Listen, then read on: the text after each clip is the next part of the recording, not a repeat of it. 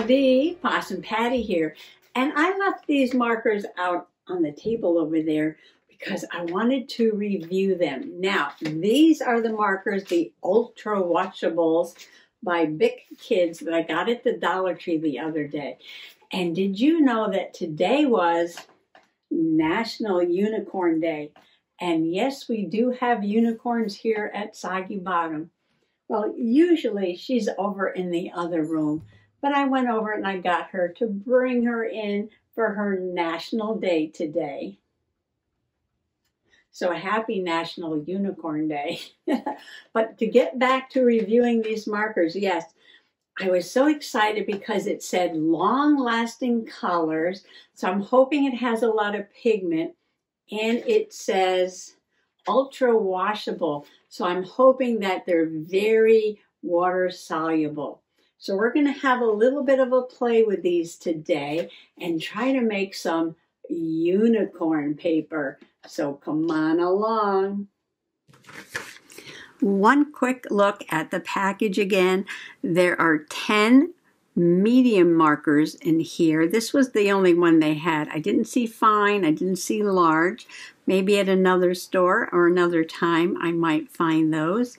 This is by BIC Kids, long-lasting color. It said resistant tip and up to 1 week with the cap off. And on the back it does say you can leave the cap off for up to a week for certain colors like brown, orange, yellow, green, light green, blue, light blue, and gray, and 24 to 48 hours for red, pink, purple, and black.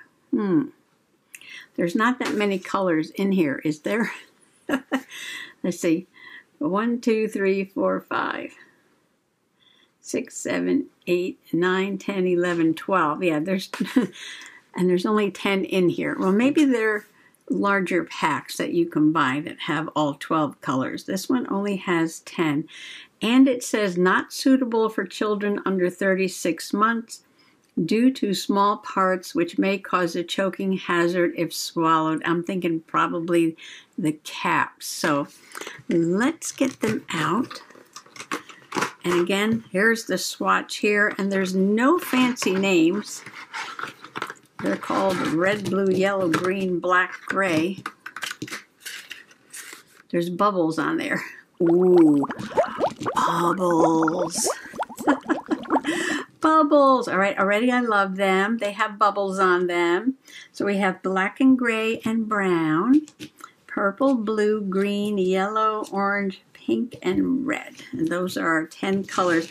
And before I start playing with them to do some unicorn paper, and if you don't know what unicorn paper is, we'll get to that in just a few moments.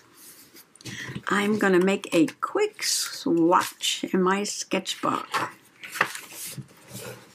Now I'll come back and do the labels and everything after. I just want to swatch them out before I start playing with them. And I want to do two things. Wait, let me get, all right, I've got some water here. I want to see if they move on mixed media, because this is going to be one of my experiments. I'm going to try them on some watercolor paper. Well, I'll get to all that in a moment. Should we go light to dark or dark to light? We better start with light. Okay, so I'm going to start with the yellow. They're not very big. So I'm going to color in a swatch, and then I'm going to color in a swatch, and right away see if it'll move with some water. Oh, and it does. Look at that. Oh, you can get some nice effects with that. So the yellow is moving. Okay, let's try orange. Try orange with the water.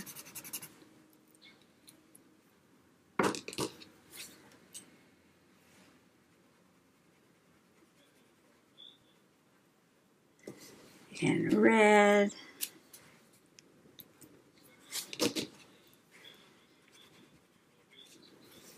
And I'm just going to keep swatching here. Oh, what a beautiful day we had today. The weather was gorgeous. 70 degrees. Yay! Finally. Wait. Oh. Can I talk and swatch at the same time? Probably not. That's okay. No problem. We'll just flip them over and pretend that this is like what I wanted to do in the first place. Yeah, so today was gorgeous, 70 degrees, and we're tired of waking up to ice on the ground. Although I know my sister has a friend up in Canada. She said they just had some snow not so long ago. But we went on an adventure, and that'll be in another video. But you know, over the weekend I was talking about ice on the ground, and over the weekend, you know, it was so damp and raw and gray. I had to make a big pot of chicken noodle soup. Now, I didn't film making this soup. Ooh, look at that blue. Oh, that is gorgeous. Oh, I love that blue. Oh, and blue is my color. I love that blue. Okay, well, so far, these are performing nicely for me on here. So let me try some black over here. Yeah, so a nice big pot of chicken noodle soup. And best thing about that is, you know, when you make chicken soup, then you have chicken soup for a couple days. Yes. Did you watch my all-day lasagna, Grandma's all-day lasagna? I filmed like the whole thing, from the sauce and the meatballs to the noodles to putting it all together. I don't know if I'm going to make more chicken soup. It's kind of a winter or fall thing for me. I don't make it too much in the summer. But if you would like some more Possum Patty cooking shows, just let me know. Of course, when I film something like that, I do journal about it. I journal about making pies and different things like that. Okay, there was one more thing I wanted to try, and that is mixing colors. So let's do some blue and yellow. And I'll come back in later and write notes.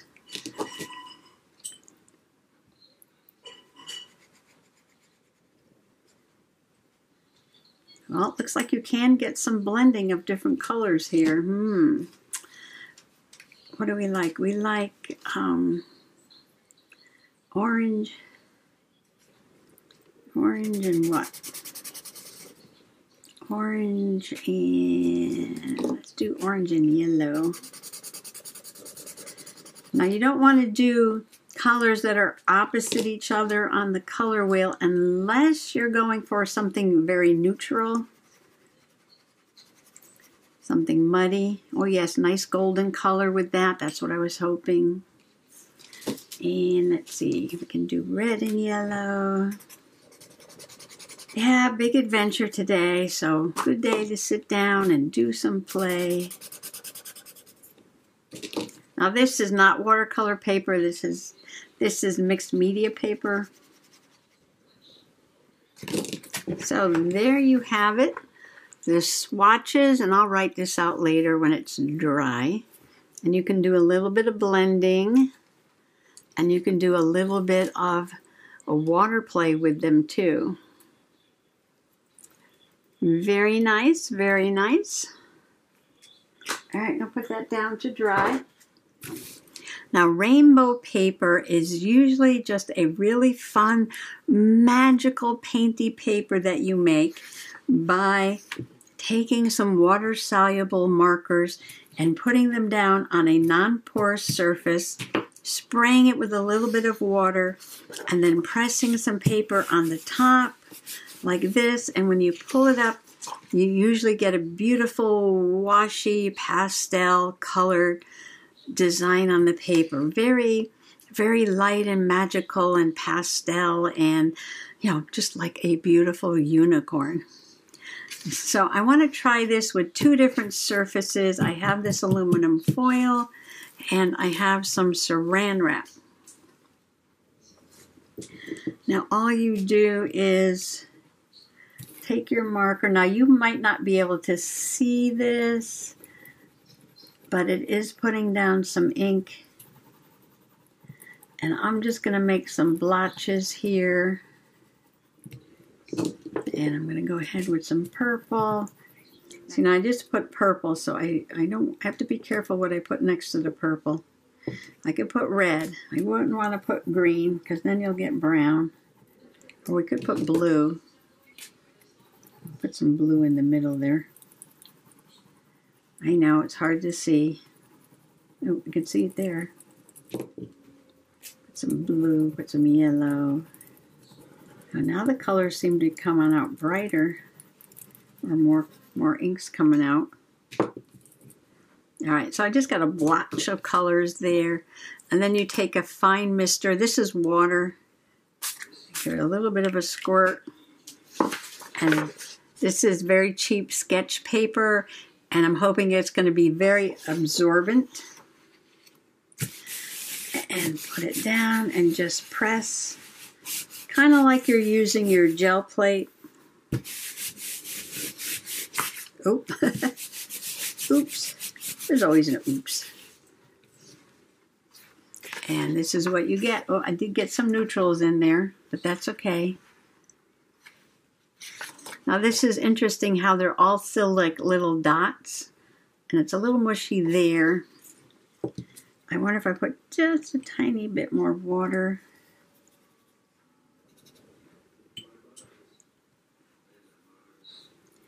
Oh yeah, it moves it a little bit, just like in the sketchbook. I don't want to put too much. I'm very surprised about how bright they came out though. I was expecting it to be very pale. Maybe these have a lot of pigment in them. Let's see if we can make a garden. I know, I have to be so literal whenever I do anything. Okay, so I'm just going to make some green, like this. Oh, this sketch paper is probably way more absorbent than the mixed media paper. I think that's got some sizing on it. Oh, let's do blue flowers. Well, there might be some water on here still, because it's going down better in some places than others.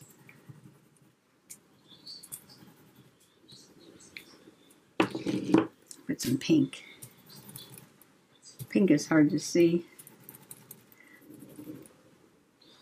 All right, let's just do that. A little bit of water.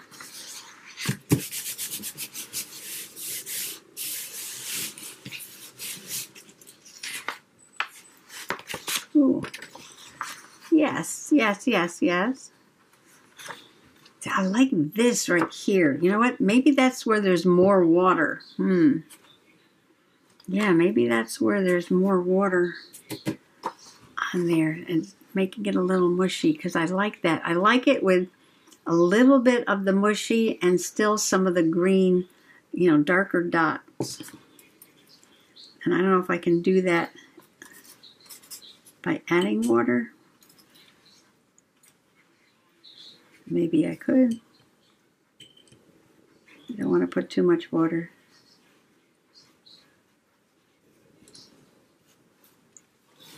Especially over here, there's not much color.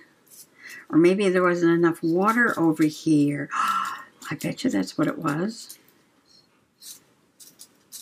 Play and learn, play and learn.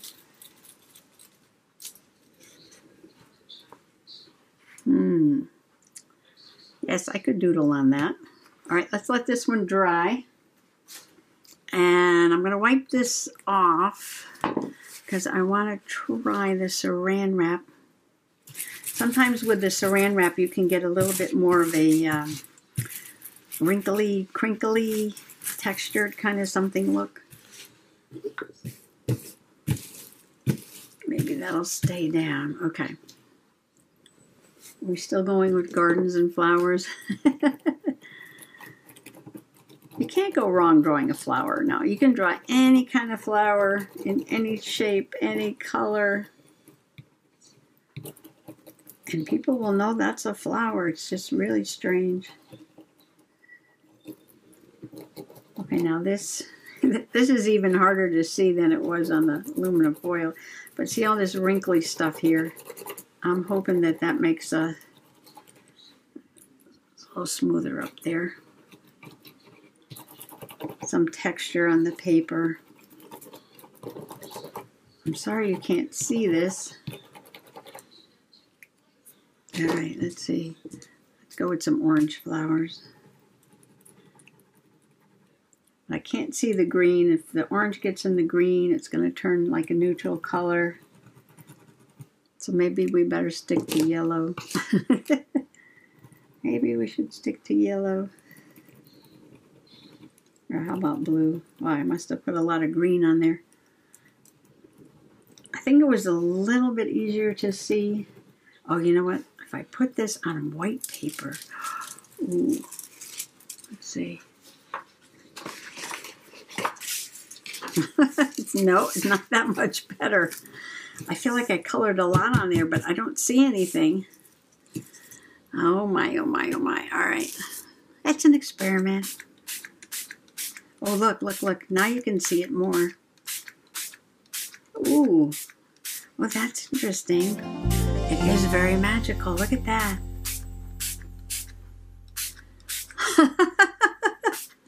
Yeah, look at that. Wow. There's like nothing there, and I sprayed it with water, and now there's lots of color. All right, let's get this on here. All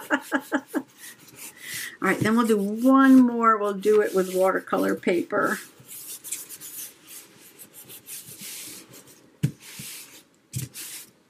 I really got this one wet. I probably should have done this with the watercolor paper. Oh yeah, I got it way too wet. Way too wet. Look at this. All right. No problem, no problem. Pick up some of the puddles here. But this is beautiful unicorn paper. See, now this to me looks like unicorn paper. And I did put a lot of water on there. So I'm thinking, I'm bending down, hold on. If you put a little water, you get these bright colors. And if you put some medium water and a little extra water on there, and if you put a lot of water, look at that. That's a lot of water. And that's how it comes out. All right, this is the first one that came out like unicorn paper. All right, let's go back to the foil. And I have a little piece of watercolor paper here. And let's just do one more quick for today and wrap it up. Wrap up today's review. You can see the color a little more on the foil. Let's put some brown down here. I guess if I played with these, I could come up with all kinds of things. So I might have to take these out again and do some more experimenting. Okay, I'm just going to stick to blue, green, and yellow because it is at morning dove o'clock already.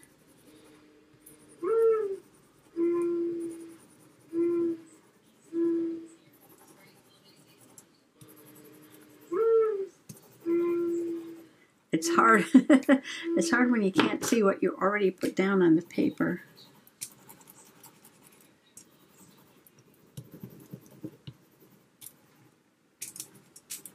Okay. That's enough. That's enough. All right, and I'm not going to put a lot of water this time. That was just way too much water. Okay. Oh, my paper's not big enough. All right, let me get a bigger paper.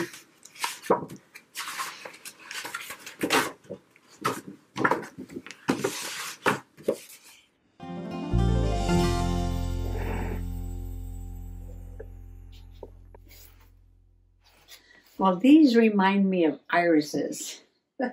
And I'm going to do some doodling and drawing on here, make a little garden, maybe some butterflies or something, and just have fun with it. Or cut it down so it'll fit, you know, like on a journal page, and do some doodling on it. I could probably get a couple.